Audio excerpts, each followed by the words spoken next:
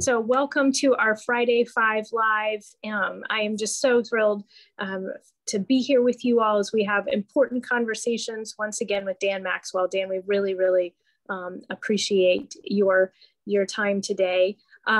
If you are joining us live, make sure you do introduce yourself in the chat, and we'd love to have questions from our audience, so feel free to put that in the chat.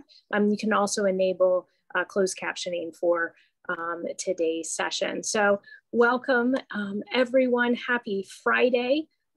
It's the summer, we're all a little warm. We're hoping Dan has air conditioning in Houston. Dan Maxwell is joining us again. He is currently at the University of Houston, where he serves, I believe you're still serving in dual roles. Is that correct? I have been bumped up to Interim Vice Chancellor and Interim Vice President for Student Affairs. I'm sorry, we need to make sure we get those titles correct because those are big ones.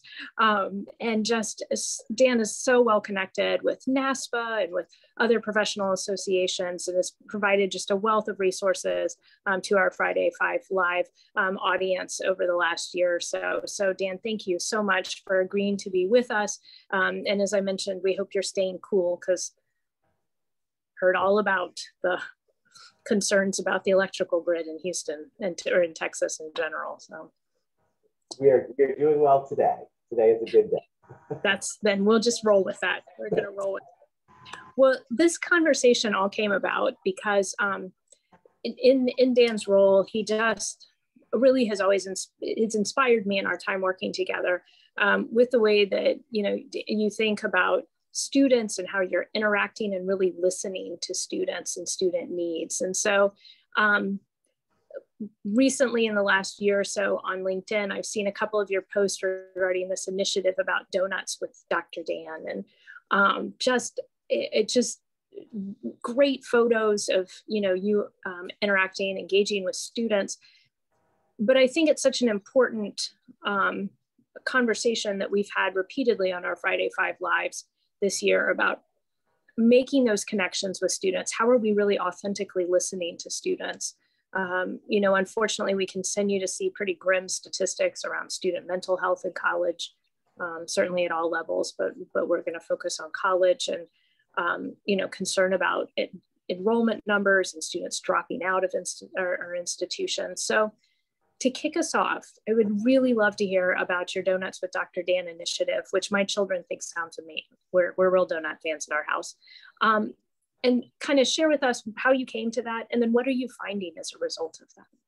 Sure. So I've been at the University of Houston for 11 years, and as I shared with you in October, the Vice President and Vice Chancellor at the time accepted the opportunity to be the interim president at UH Clear Lake, which is one of our system schools in the UH system.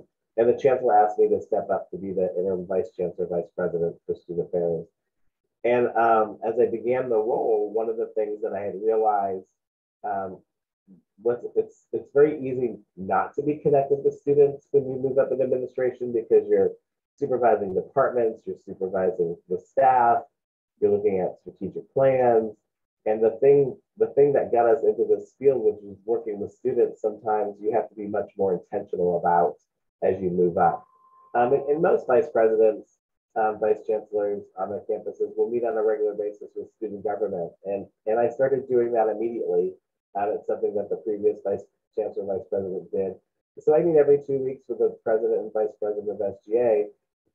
But I also realized there's a lot of students, a lot of student organizations, a lot of voices that I'm waiting for other people to share that with me. So I thought, why not just get out there myself, create opportunities where I can sit with students for an hour, really low key. The whole goal was simply, this is who I am. This is what student affairs is on this campus, because a lot of times people don't know who reports to who. They don't understand which departments are in which divisions. So I basically share with folks kind of, what's the division of student affairs? These are the departments that I interface with, and I hopefully are interfacing with you. And really what I want to know is, what's your experience like here at the University of Houston? And how can we do a better job in helping you stay connected and have a really positive student life experience while you're here. And so I didn't want it to be overly complicated. The groups are usually between 8 to 15 students, because I also don't want people to feel like, how is he going to hear my voice in a group of 100 people? So we scheduled them about every 2 to 3 weeks. We identified populations of students. And so this past semester, I had an opportunity to sit with first generation students who've aged out of foster care. I sat with students who are part of our Cougars in Recovery program. I sat with our commuter students. I sat with veteran students. I sat with a number of our student leaders from some of our African American and Latino student organizations as well. And we're starting to think about plans for next year. And again, just creating a space where we can sit and talk with each other, and so they know that they're being heard about the things that matter to them. And have heard all kinds of topics, areas that don't fall within my realm of responsibility to areas that are specifically within the Division of Student Affairs. So very eye-opening, very candid conversations, and it's just been really helpful for me to hear directly from students and not filtered through other student leaders or staff. Did you provide some kind of guiding questions to help kick off the conversation, or did you find students were just like, oh, here we go, like, I have been waiting to talk to you, Dr. Dan? It's really just, again, wanting them to know kind of, why are we here? And it's really very basic. I'm here because I want to hear from you about what your experience is like at the University of Houston. Good, bad, whatever it may be. Because I've always taken the philosophy of, if we've offered you admissions to our institution, we're already telling you that we think that you can be successful and graduate. And so I know that some of our students connect with academics immediately in their classrooms with their faculty. And I know that some students need some kind of Velcro that keeps them connected to the institution a little bit longer while they build their capacity to get connected academically. And I think the things that we do in the co-curricular and student affairs, student services can be that, that sticky piece, right? The piece that helps them stay connected to the institution while they build their capacity. So I really just wanted them to share with me what it was like to be on campus, what things made it a better experience for them, and are there things we could be doing better to enhance that experience. I just love that metaphor of being the Velcro, Dan. There was some great, there was a great article that Chronicle, I think, maybe put out this week, but other news sources have picked up around the importance of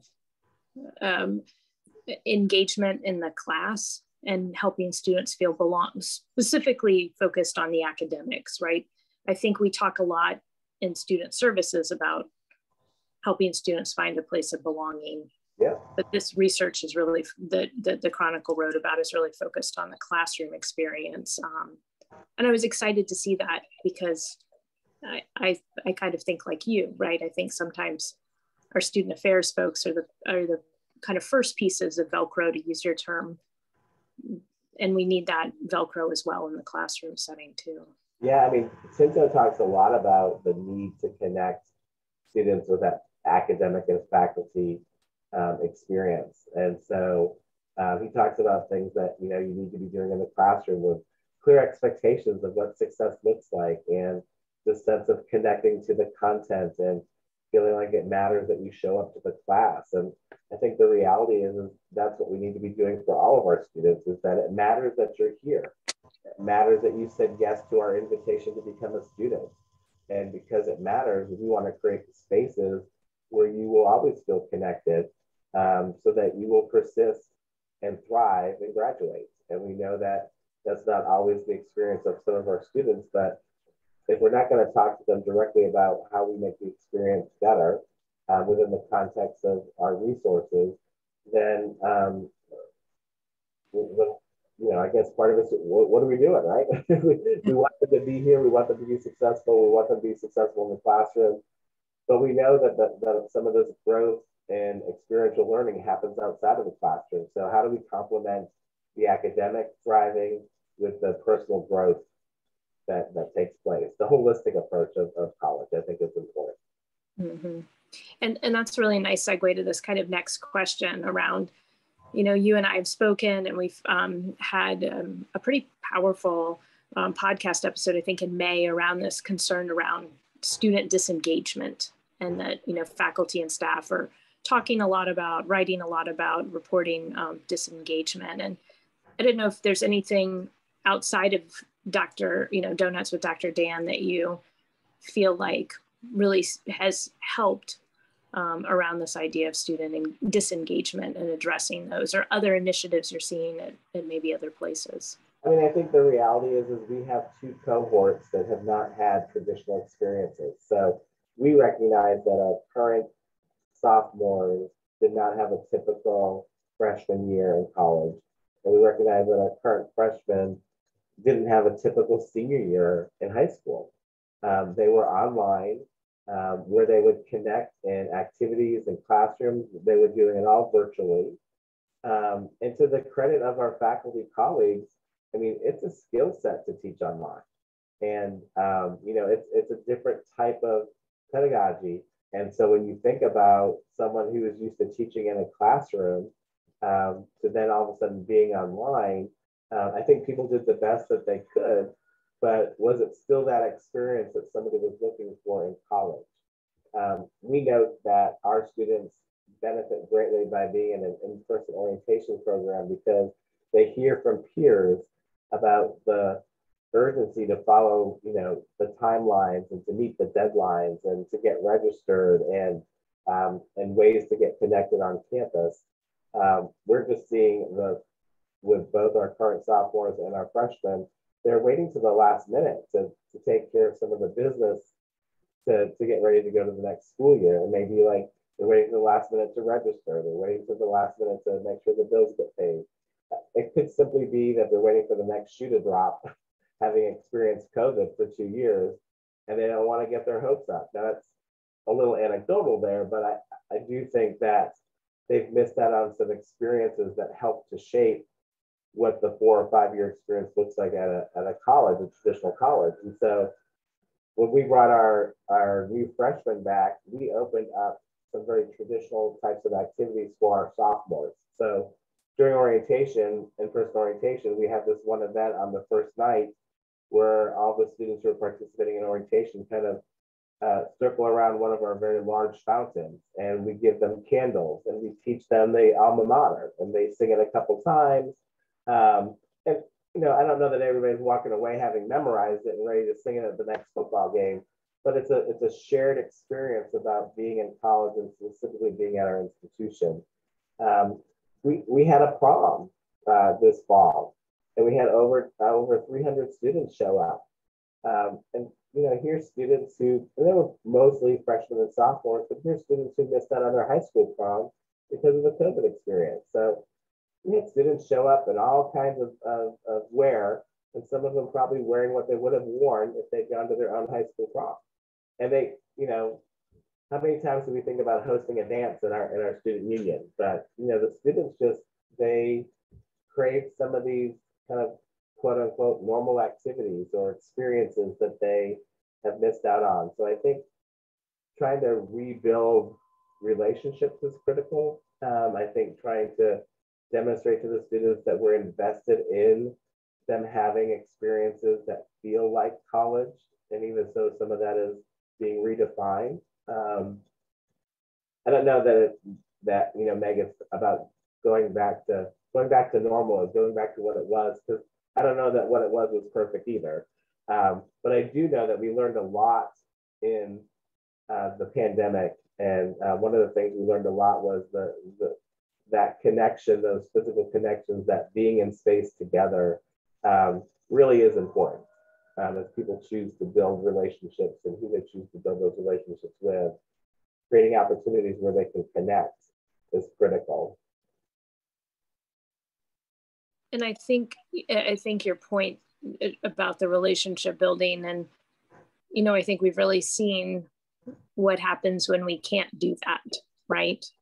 And the challenges that creates emotion. I mean, just all kinds of things we could go into, but I think this ties so nicely into this kind of next question around, in June, we had a podcast around declining college enrollment numbers. And I know, certainly that's not the case at all institutions. I certainly don't think it's the case from what little I've read about the University of Houston.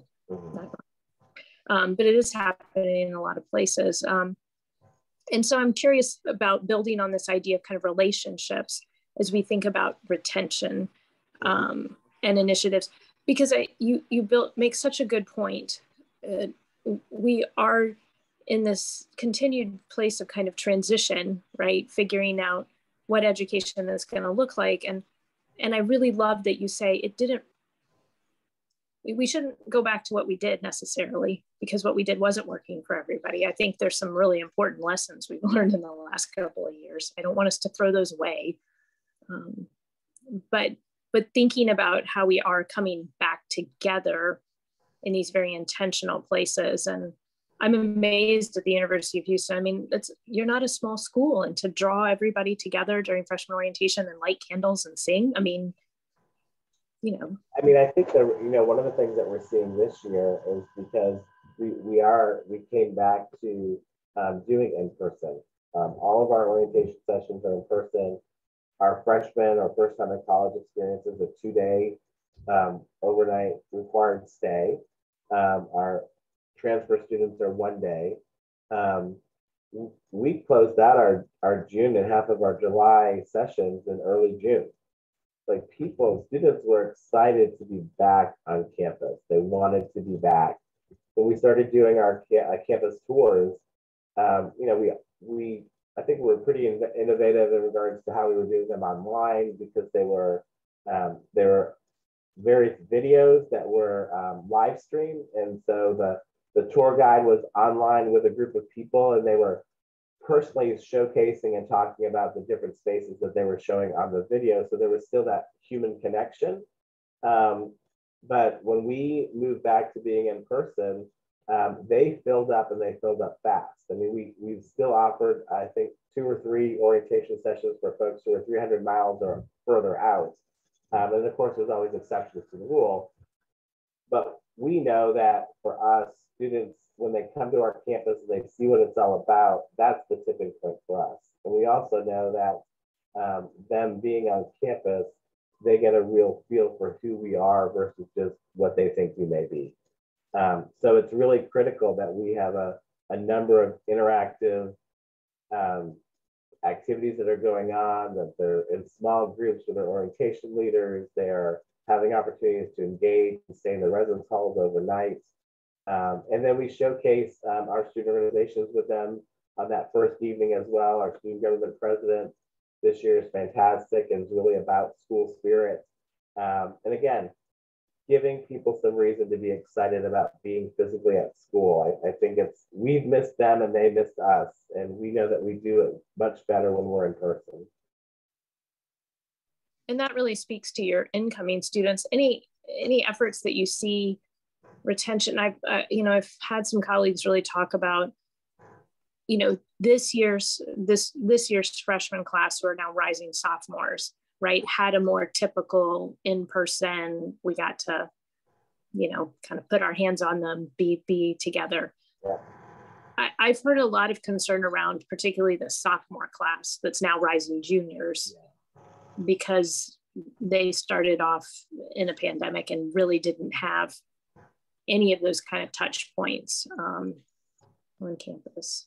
Yeah, I think one of the things that we learned through the pandemic is that when we went virtual, we actually reached some people that we weren't connecting with before.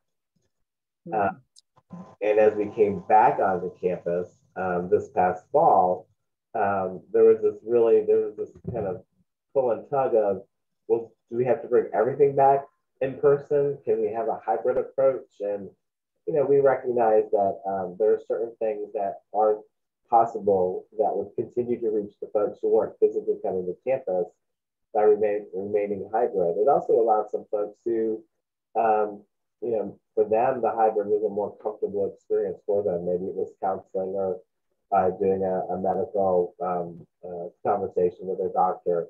But we also know that we lost some people by not being here because they weren't in safe spaces to have conversations. So we've really kind of been watching this whole year, the interaction with trying to offer what we do in a hybrid situation to connect with as many people as possible so that folks don't have the excuse, I'm not sure how I'm going to get connected, right? So, but, one of the things I learned from my donuts with Dr. Dan, I was one of the students I met with early on. She was a sophomore, and she was like, this is my first semester on the campus. She goes, I was home all of my freshman year and the first part of my sophomore year. And so I'm now on campus and I'm having a hard time figuring out where I'm supposed to go. I want to go to club meetings to meet other students, but half the student organizations are still meeting online. So I think, people are still trying to mitigate what's best in the current environment to stay connected. I think the retention piece is really critical, that returning students. And that's why I think I brought up that point earlier from our current freshman and our sophomore class.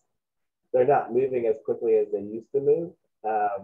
And I think it'll be interesting to see the outcome of our incoming students, our incoming freshman class who have experienced orientation on campus, meeting with academic advisors in person, participating in the activities, learning about deadlines and the importance about being on time and being ahead of it, and how do you own this experience? I think some of that is taught during orientation.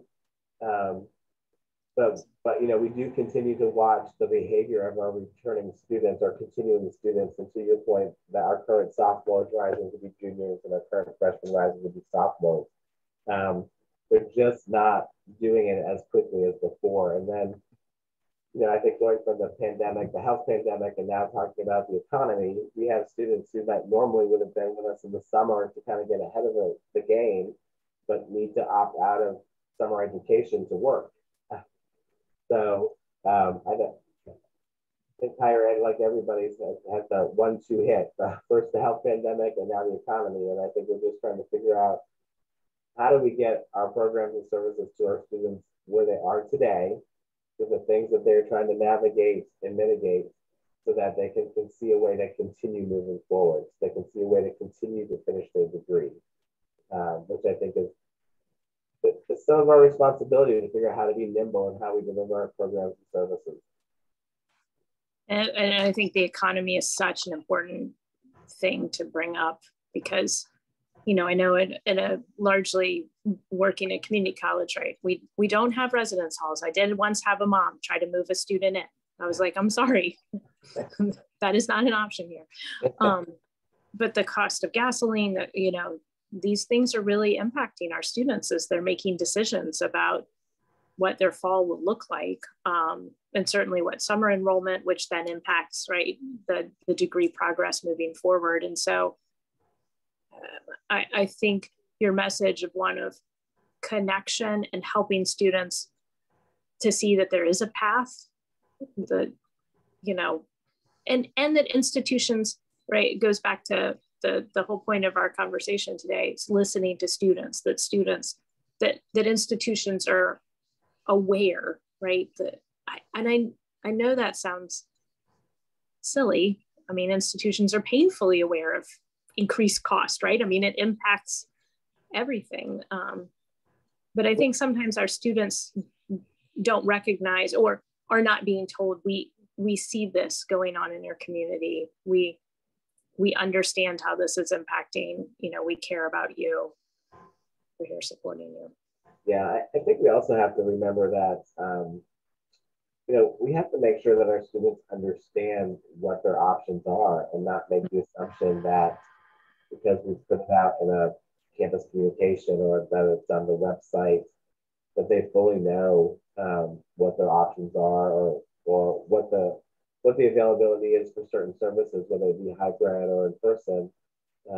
It's always interesting when folks have opportunities to talk with other administrators or other student leaders, and then what comes back to me is the students that know about your Saturday night program, and then I go and I look at all the promotion and advertising that the department did to put out, information about infrared and, ice skating on campus, or the circus that came to campus. And people are like, I didn't know about that. And I'm thinking, we really do need to figure out how to promote opportunities in multiple mediums, which can be time consuming. You think, is it TikTok? Is it Instagram? It's not Facebook, because that's what the parents are watching. And, is it a poster every now and then someplace? Is it yard signs? Is it word of mouth? And I think all those things are critical in getting the information out to the students and recognizing that they are receiving it in different ways from different mediums. And there's not just one way to tell the story about what's available to you. That's such great advice. And that we have to be willing to be creative and nimble, I think, in having those sharing that information. Right.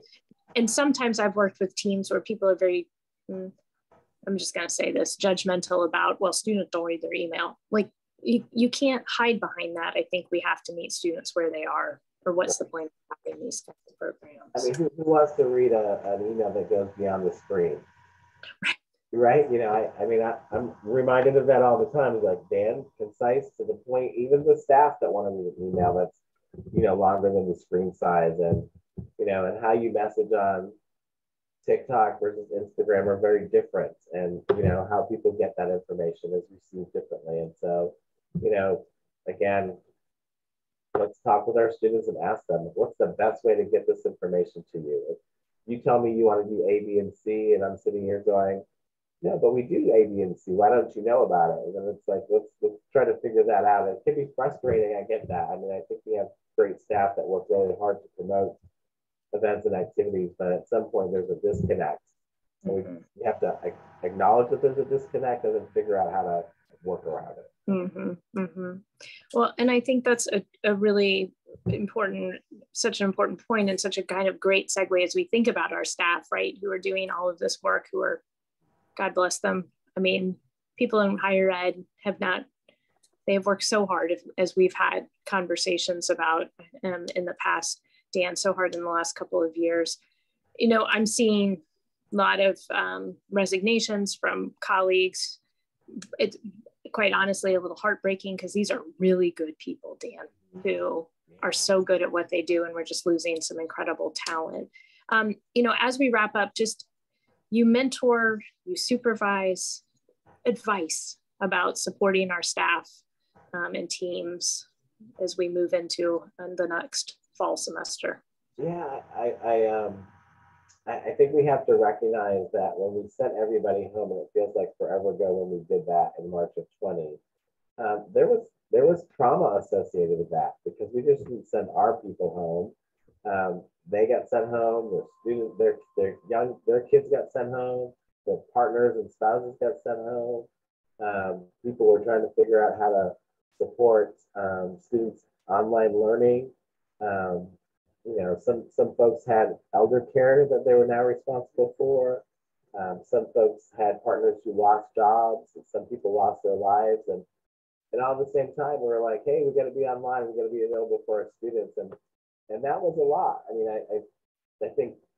I feel like we did a decent job in trying to support folks. I think we learned a lot in the first couple of months, and maybe changed how we supervise people or provided space for people to do that work.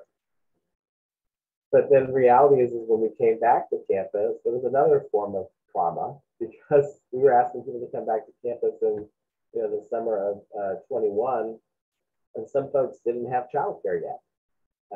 They were still dealing with lost wages. Some folks were still dealing with the passing of family members. Some folks were still dealing with elder care.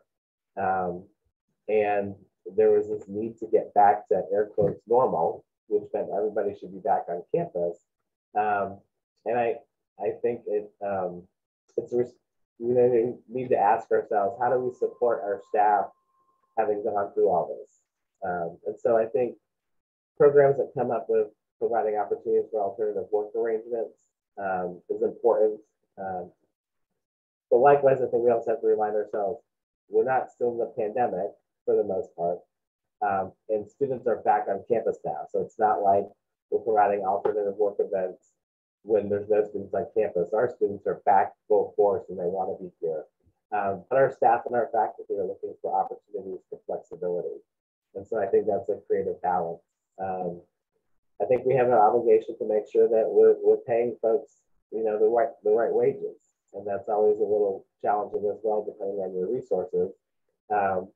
But the reality is people aren't going to go back to what it was before, because what it was before, there's this reality now that maybe it wasn't the best that it could have been, and they're looking for something that's better. So I think what I try to tell people is, let's be open to some flexibility. Let's see what we can do. Let's remember that the work that we're being asked to do is student facing, at least in student affairs. And so while we may not necessarily be able to all work from home on Mondays and Fridays, you know, we have to balance that out across the staff and across the delivery of our programs and services. Certain departments may not be able to do that. They may have to wait until, you know, summer when their departments aren't as busy as other departments. You know, that doesn't include orientation, but it may include some of the other departments within your purview. So I think it's really just about keeping an open mind with some flexibility, recognizing that people will do good work when they feel valued and supported. So how do you demonstrate that value and support? I think the other part of this, Megan, and this is probably another webinar altogether, but you know, there was so much that was happening in areas of social justice and diversity and inclusion in the summer of 2019. So many, you know, different issues were being spotlighted and given attention that they weren't being given before. And I think, I don't know, for us, we as a division, we had begun to have some of those conversations. The next thing we know is we then went into all these conversations about this new virus that was coming up. And so not only did we come back this year unpacking issues around fairness and trauma and coming back to work, but it was also, hey, wait a second, what about those other issues about social justice and equity and inclusion? Those haven't gone anywhere. And in fact, the pandemic just shined even more concerns about those issues. So I think as leaders, we have to realize that there's multiple conversations or multiple pandemics that we have to be processing and unpacking with our staff. And it's hard work, but it's needed work. Because I think if people know that it matters to the institution, or at least to your division, that you'll be willing to have those conversations, they might be willing to give us a chance to stay with us a little bit longer before just resigning and moving on.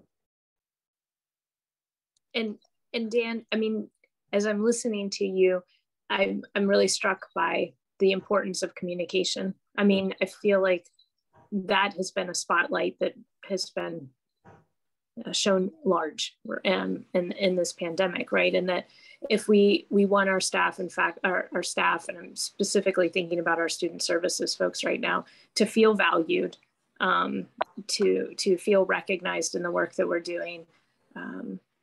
I like that, being creative, being flexible, but listening. I mean, and you know, and not that we can deliver everything to everybody, right? And you're right, we're student facing. It's important we're there for students. But when I feel heard, I feel valued in the work that I do by my leadership team.